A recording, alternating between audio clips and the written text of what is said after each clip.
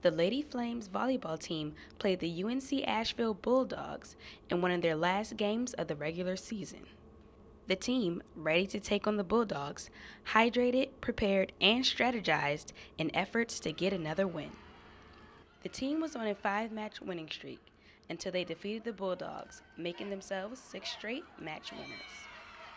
Crowds of people came to cheer on their Flames, including the Chancellor and his wife. The cheerleaders encouraged fans to get on their feet and support the team.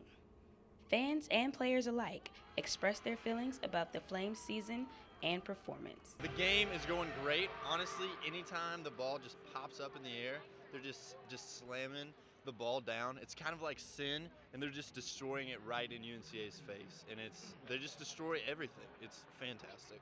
The Lady Flames defeated UNC Asheville tonight at the Vine Center in 3 straight sets, adding another W to their books. I think the future of this program is bright. They're only getting better. We have one more game tomorrow, and then we have conference next week we begin. But even after that, like going into the next fall, I think that this program will do amazing just even throughout the rest of the years. Tomorrow, the Lady Flames will face Gardner-Webb, which is their last game before the Big South Conference. This is Janessa Smith for COMS 473.